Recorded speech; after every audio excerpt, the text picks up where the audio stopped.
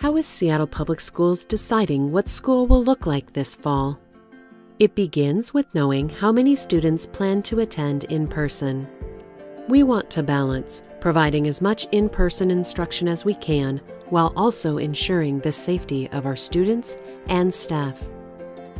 We have a weekly goal that all K-12 students will receive a minimum of 2 days of in-person learning. This is to allow for required social distancing and takes into account the size of our school buildings. But we are also offering families a 100% online option. This is for families who may not be ready to send their student back to a school building in September. Last week, we sent a questionnaire to all families asking what option they plan to select for fall 2020, part-time in person or 100% online.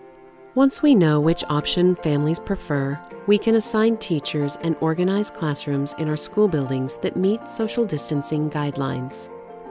We will be staffing 1 teacher per 12 to 15 students in school buildings, depending on the square footage available.